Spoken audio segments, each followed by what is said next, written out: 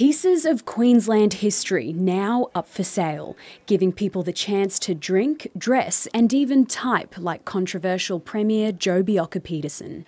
Everybody loves a story amongst their home or in their office, and so to have Sir Joe's desk in your office or at your home and to be able to bring people through and explain the history would be fairly cool.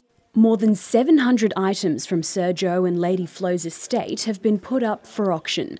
The colourful couple was popular among Queenslanders in the late 1900s, when Sir Joe held office for 19 years before a corruption scandal ended his career.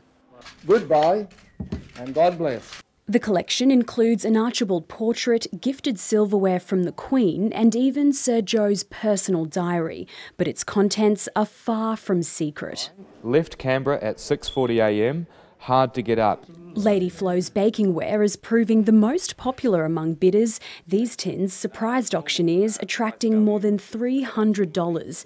One buyer even had a personal connection to her famous pumpkin scone recipe. When I was in the army last century, we exercised up on Bethany, his farm up at Kingaroy, and Lady Flo came out and gave us some pumpkin scones.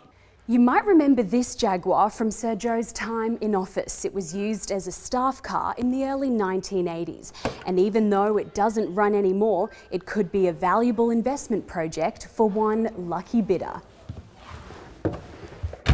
But it isn't all fancy cars and expensive artwork. With some items going for as low as $1, there's something for everyone, including interstate buyers with no interest in the couple's history at all. Not because it's the family or anything, because I'm actually from Sydney, but I'm just really interested in the actual pieces as such. When the auction closes tonight, items that once had a place in one of Queensland's most famous homes will live on to tell the stories of Sir Joe and Lady Flo. Jessica Rendell, ABC News.